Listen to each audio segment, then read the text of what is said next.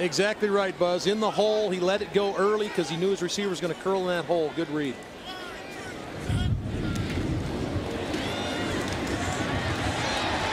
Newton driving, using the leg strength at 245 pounds, and he picks up his first touchdown in a Gator uniform. Wow. He drove the whole pile in the end zone. That was Tebow-esque. Yes, it was. Only supersized. Yes. This is the supersized Tebow run. 6'5", 245 pounds. You see the strength.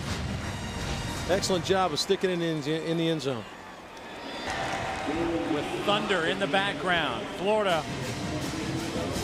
has been like lightning striking at every opportunity. They lead it big at home.